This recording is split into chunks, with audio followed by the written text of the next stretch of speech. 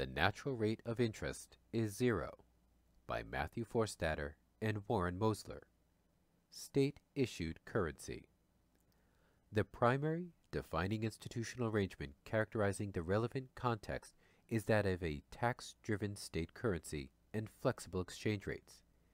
By state currency, we mean to indicate there is a government that taxes and has a monopoly of issue. A flexible exchange rate is commonly referred to as a fiat currency. In other words, a state-issued currency convertible only into itself, Keynes, 1930, as opposed to a fixed exchange rate policy such as a gold standard or other convertibility to any other commodity or currency fixed by the state of issue, such as currency boards, pegged currencies, or monetary unions. Examples of such monetary systems currently include the United States, Japan, and most of the world's industrial economies, including the Eurozone, although the individual nations are no longer issuers of their currency. There is a long tradition of analysis of state currency or state money, referred to by Charles Goodhart as the Cartilist or Chartalist school of monetary thought, and which he has contrasted with the medalist, Mengerian monetarist tradition, 1998. While authors such as Joseph Schumpeter, 1954, passed down a view of chartalism with a misplaced emphasis on legal tender laws, resulting in something of a legal or contractual version of chartalism, Goodhart has made clear that the fundamental insight is that the power of the state to impose a tax liability payable in its own currency is sufficient to create a demand for that currency and give it value. Recent research into the history of economic thought has revealed substantial evidence of past support for this thesis regarding tax-driven money. We now know that, throughout history, many more economists understood the workings of tax-driven money, and many, if not most, currencies in history were in fact tax-driven, contrary to what was previously thought to be the case.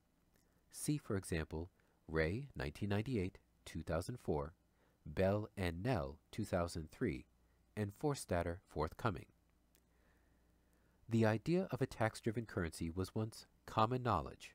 It can be found in the writings of economists and others going back to Adam Smith and beyond. Smith well understood that taxation is the key to understanding the value of state money. In fact, he used the American colonies' issue of paper money as an example. See Smith, 1776, 1937, pages 311 to 312. So did a diverse array of economists that came after him, including John Stuart Mill, William Stanley Jevons, Philip H. Wicksteed, and John Maynard Keynes, among many others. A key distinction is that between the government as issuer of a currency and the non-government agents and sectors as users of a currency. Households, firms, state and local governments, and member nations of a monetary union are all currency users. A state with its own national currency is a currency issuer. The issuer of a national currency operates from a different perspective than a currency user. Operationally, government spending consists of crediting a member's bank account at the government central bank or paying with actual cash. Therefore, unlike currency users, and counter to popular conception, the issuer of a currency is not revenue constrained when it spends. The only constraints are self-imposed. These include no overdraft provisions, debt ceiling limitations, etc. Note that if one pays taxes or buys government securities with actual cash, the government shreds it, clearly indicating operationally government has no use for revenue per se. When the U.S. government makes payment by check in exchange for goods and services, including labor, or for any other purpose, the check is deposited in a bank account. When the check clears, the Fed, that is, government, credits the bank's account for the amount of the check. Operationally, revenue from taxing or borrowing is not involved in this process, nor does the government lose any ability to make future payments per se by this process. Conversely, when the U.S. government receives a check in payment for taxes, for example, it debits the taxpayer's account to the amount of the check. While this reduces the taxpayer's ability to make additional payments, it does not enhance the government's ability to make payments, which is in any case operationally infinite. In the case of direct deposit or payment by electronic funds transfer, the government simply credits or debits the bank account directly and, again, without operational constraint. The government of issue in such circumstances may be thought of as a scorekeeper. As in most games, there is no reason for concern that the scorekeeper will run out of points. On the other hand, non-government agents can only spend when in possession of sufficient funds from current or past income or from borrowing. They are indeed revenue constrained. Their checks will bounce if there are not sufficient funds available.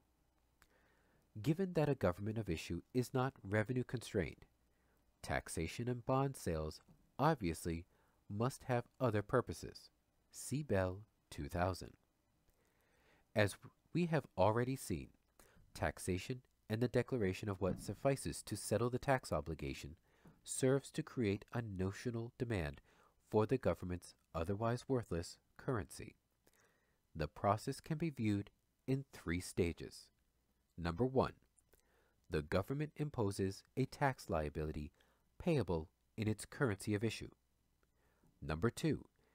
Faced with this need for units of the government's currency, taxpayers offer goods and services for sale, asking in exchange units of the currency. And number 3. The government issues its currency, spends, in exchange for the goods and services it desires.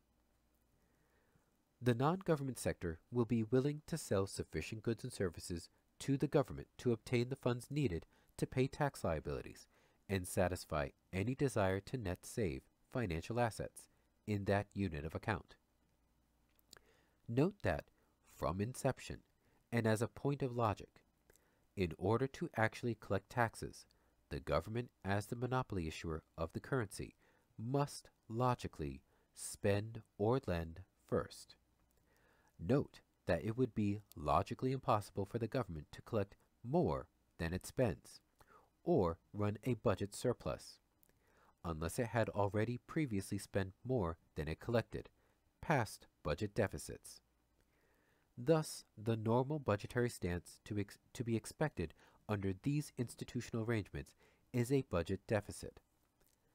The government budget deficit is also normal, in the sense that it is the mirror image of the non-government surplus in the basic macro accounting identity, government deficit equals non-government surplus, where non-government surplus includes both the domestic or resident private sector and the foreign non-resident sector, which includes foreign firms, households, and governments.